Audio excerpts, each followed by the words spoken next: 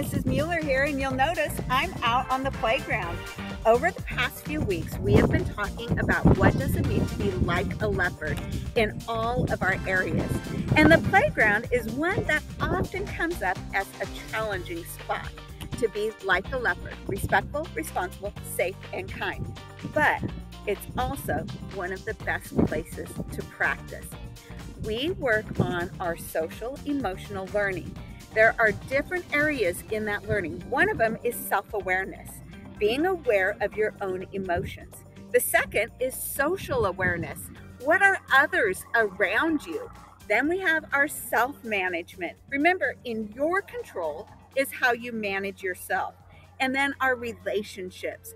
How do we get along with others? Well, I couldn't think of a better way to practice all of that than when you're out on the playground. Whether you're jump roping, playing hoops, or a game of pig with friends, maybe on the obstacle course, or even just walking around the playground, you get to practice your social emotional awareness. So what do you do when there's a conflict? Because kids, there are going to be conflicts. You're playing a game of hoops, somebody shoots up, they think that they've made the basket, you think that no, it was a foul.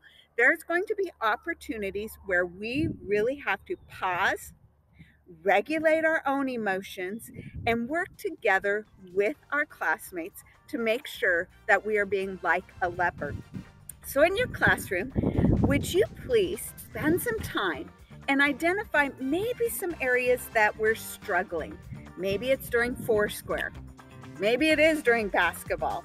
Or maybe it's during a game that you've created yourself and we're having some conflicts. Then as a class, talk about what we can do to help so that all leopards are respectful, responsible, safe, and kind. And we're having a great time together out on our playground. Remember, LACMAS leopards, it's up to us. This is a great place to learn. So let's spend some time really pausing, be like a leopard, and let's make it a great week.